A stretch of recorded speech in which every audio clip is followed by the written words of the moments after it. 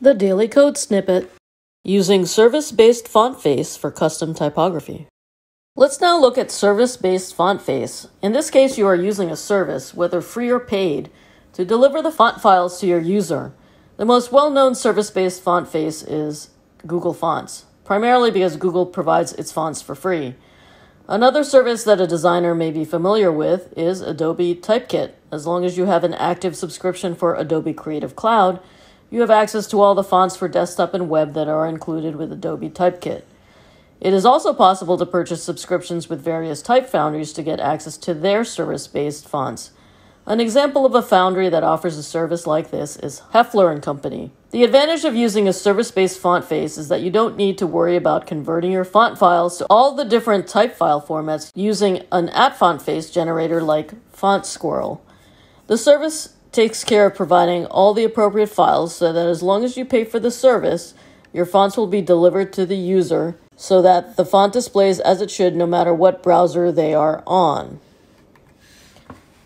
It is similar to using a video service like Vimeo or YouTube to deliver video content instead of using HTML5 video where you had to provide all the video file formats for the video to be compatible cross-browser. With a service-based font face, you just need to know what code to embed in your files to deliver the fonts. You should still use the font stack because if something happens with the service's server, that may be a reason the fonts are not delivered. This way, an appropriate font will be chosen to which the user has access. Some episodes ago, we went over how to add a Google font to your web page. It was in the context of the demo page we created. We will review it here so you can see how to install Google fonts into your web pages, rather than having it pick whatever font it finds. So if we go to Google Fonts, you have all sorts of different fonts that you can choose, and you can choose whichever font you like. So when you open Sans in your Google font window, it'll give you all the options that are available. So you have light, regular, semi-bold, bold, extra bold, and italic, and you can look at the glyphs palette. It'll tell you a little bit about the designer and the licensing. So one of the main reasons that people use Google Fonts, of course, is because you don't have to pay licensing fees with Google Fonts, and that's why they've become particularly popular.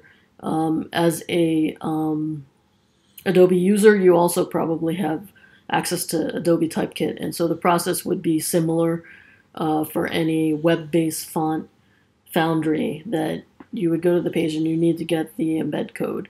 And so for Google Fonts, the way you do it is you select which styles you want to embed.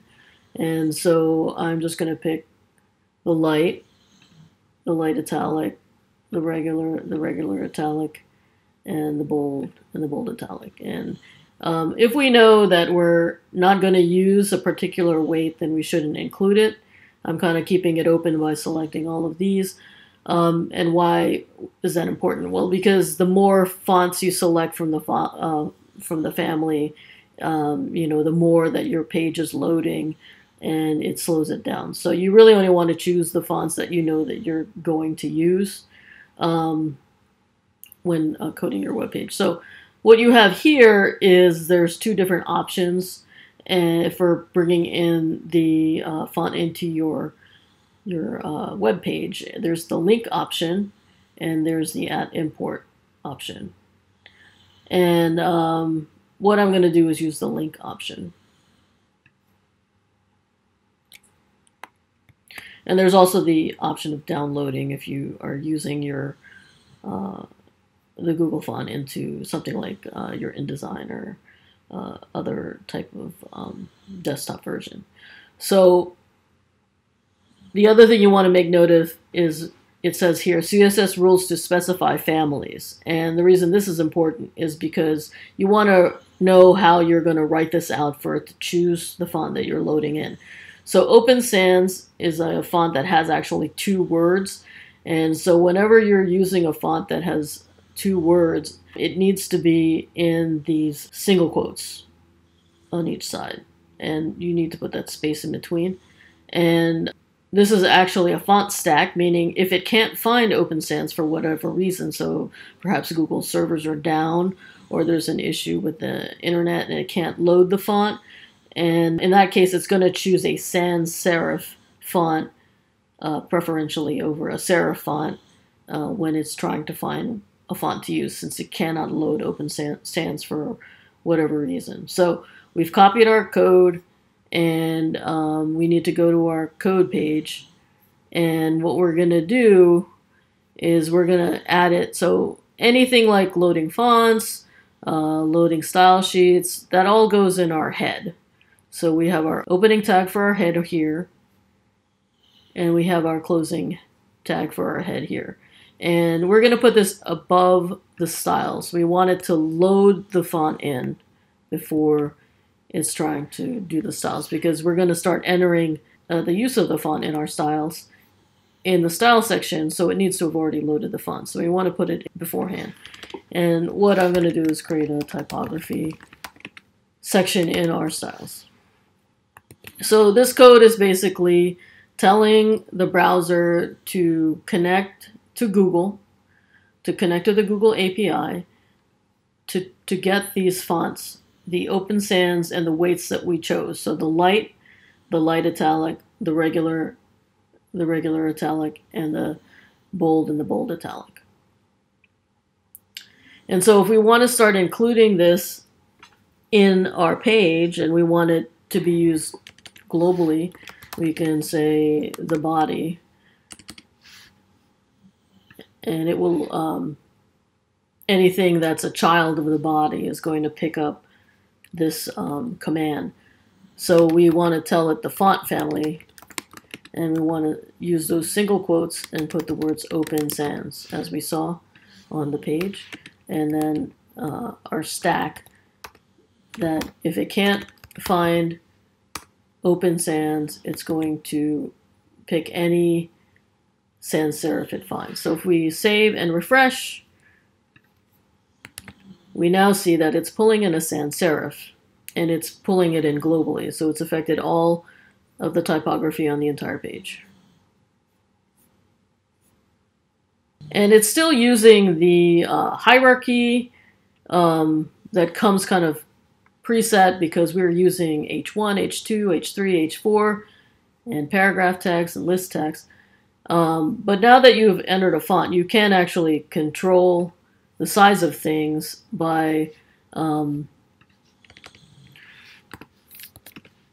adding into our style sheet. So if we wanted to affect the size of, let's say, the H1, we would tell it, font size, and then we could pick a number. We can see how this looks. And then for leading, the equivalent of leading on the web is essentially the line height. And a standard reading would be 1.3 to 1.5 ems. We're going to save that and take a look. So you can see it got a little smaller, and it's kind of close to here. We can either push it down by increasing the line height. We can also see if we can add some spacing above our navigation. So if we look here, we've told it to have no padding around. But what we want to do maybe is add a little bit of padding to the top and the bottom. And so if you are using the padding or margin, typically you add 4 numbers, and that represents the top, right, bottom, and left. But when if you're okay with the top and the bottom being the same number and the left and right being the same number, then you can just use the 2 numbers. And again, so here 20 pixels represents the top and the bottom, and 0 represents the left and the right. So now if we save that and we refresh, then you can see that it's a little bit pushed down.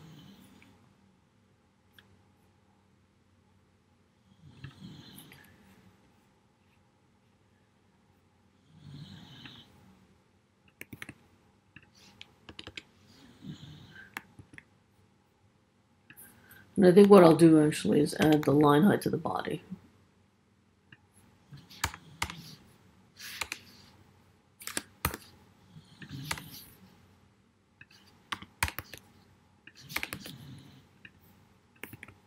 So we have our 6 levels of headings, and we're just going to make it kind of cascade down.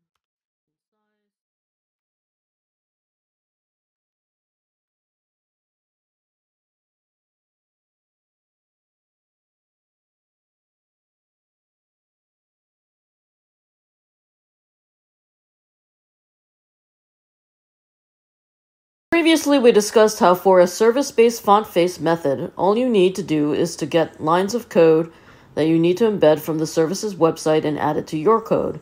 And then you should find out the language you need to use to activate that code. So we saw how with Google Fonts, all you do is go to their website, choose the font, select the weights and styles you want, and then copy the code provided and place it in the head element.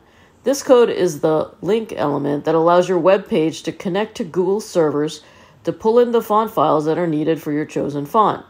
And then you need to look at the CSS rules to specify families. This tells you how you need to write out the font name in your CSS in order to pull that font into your styles. You need to use the language that Google understands, and it is always a good idea to still include a font stack just in case there is an issue with the server. While we went over what to do with Google, the process will be very similar with other services.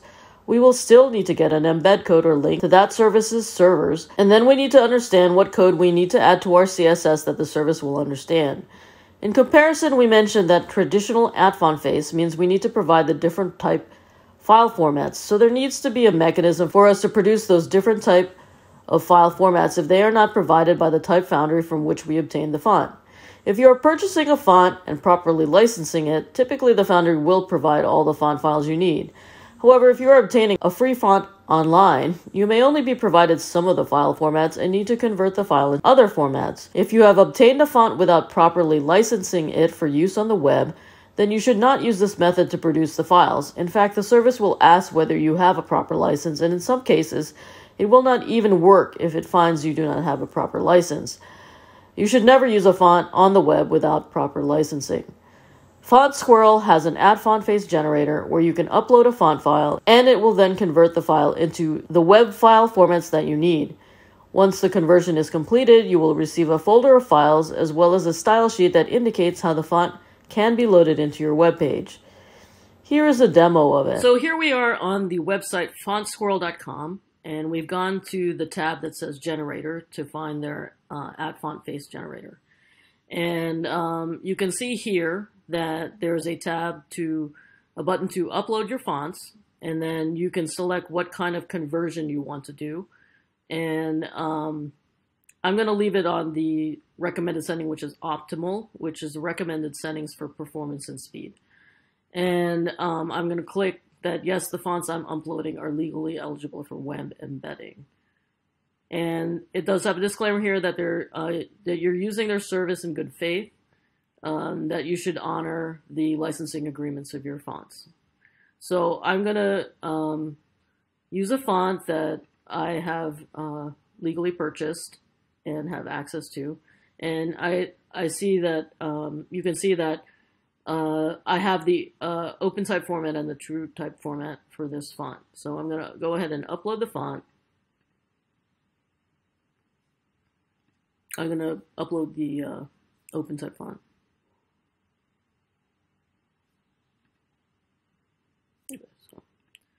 So it did actually get it, and it's going to show the font that it uploaded right here. It's the open type font. It has 334 glyphs, and it's 470 kilobytes.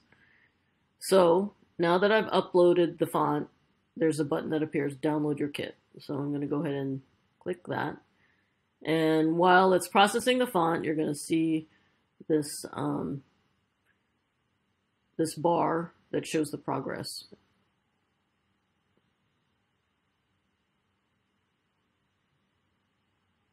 And depending on the size of your font, it'll take a certain amount of time. So this wasn't a lot of space, so it was actually pretty quick.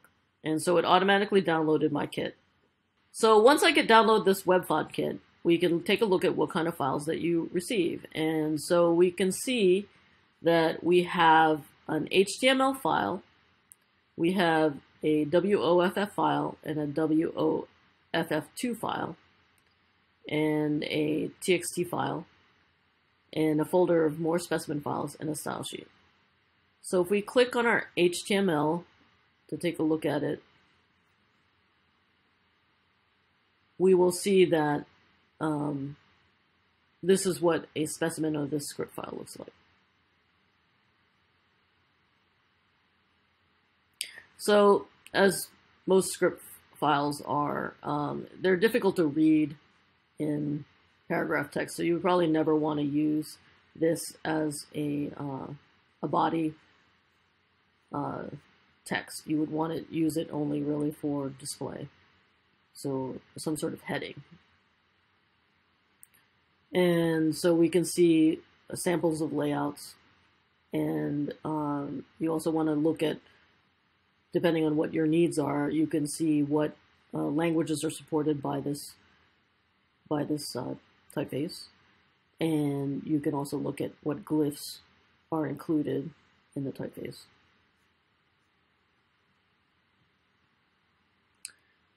And it does actually give you information on how to upload this kit and how to use it. And it also tells you how to basically, what code you need in your style sheet to use this font.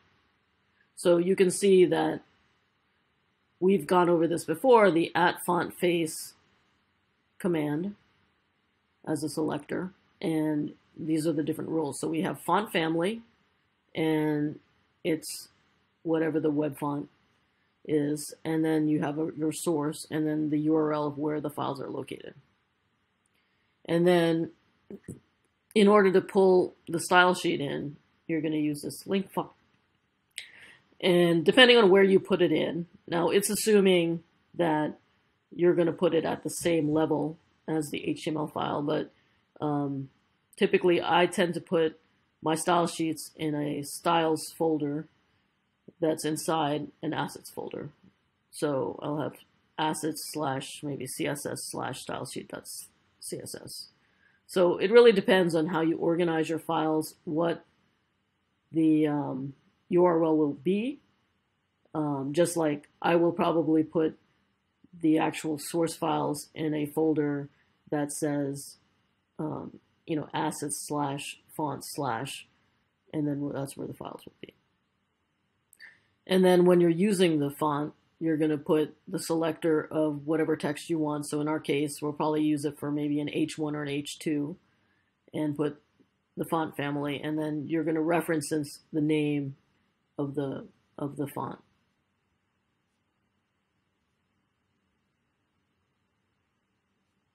And it gives you some information about how to troubleshoot this if it doesn't work. So that's what the HTML file is for. So open this in a browser.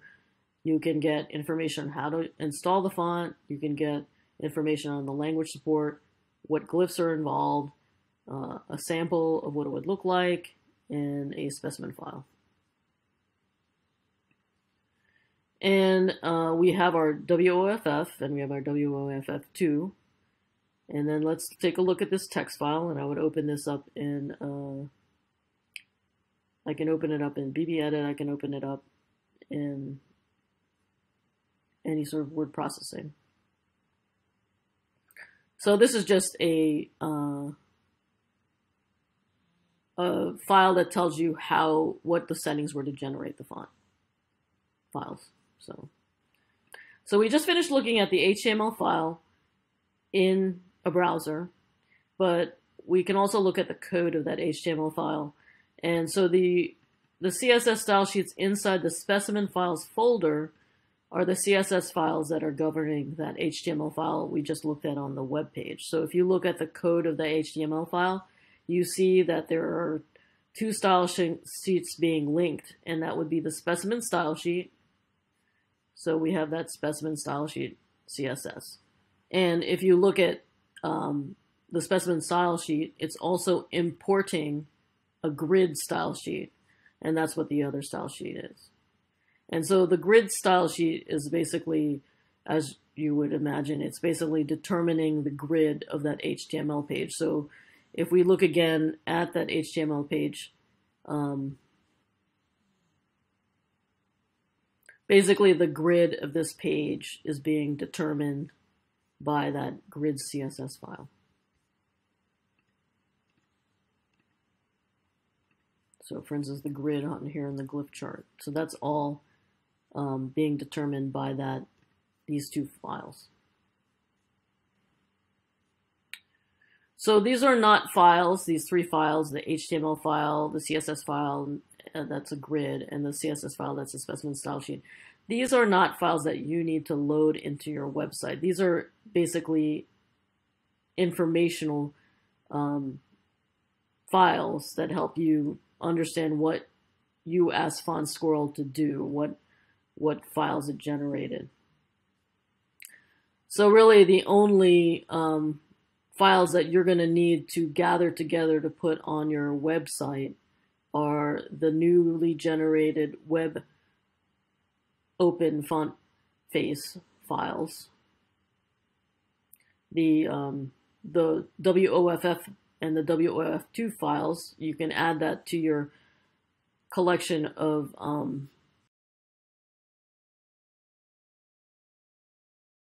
fonts that you need to make sure you have loaded up on your website in order to use this font.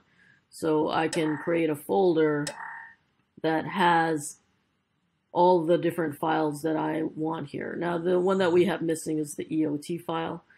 That wasn't generated by our font face generator. This style sheet, however, this last style sheet we'll take a look at, is actually what you would need to be using in your site. So you can either load it as an actual style sheet and use that kind of @import option that we saw with the grid, or you can just kind of copy this and put it into your code, into your own CSS. And it's telling you that in order to use this font family, it's going to call it Boathouse Regular. So that's what you need to reference. And you may need to adjust this URL if you're going to have it in a particular folder. So if, like I said, I create a font folder, then for the browser to find the file, it needs to reference that relative file path correctly. So it may need to go into an assets folder, it may need to go into a fonts folder to find that file. And once everything is connected properly, then when you use this file referencing Boathouse Regular, it will load the font onto your page. So once you have the files, you will then need to upload these folders with the rest of your assets, such as images or other media. Then you need to make sure the CSS style sheet provided is being loaded properly so that you can access the fonts. A main drawback of the traditional add font phase is the loading speed of your website. Depending on the size of these font files, it may slow your website down. In addition, you have to consider the reliability of your hosting, since you are the one providing the font files on your server. If your host is down or the connection is slow, this will affect whether your custom fonts load properly. So you can see why service-based font face has become more popular. It is much simpler to bring custom typography into your websites, and if you are unhappy with the quality of choices provided by Google, a paid service such as Adobe Typekit or by other foundries may work better for you. With a service, you don't need to worry about proper formats, licensing, since this is included as either free or 3-year subscription, and Google and Adobe will generally have servers that are more reliable and faster than what you can purchase on your own. Presented by Designers Learn Code.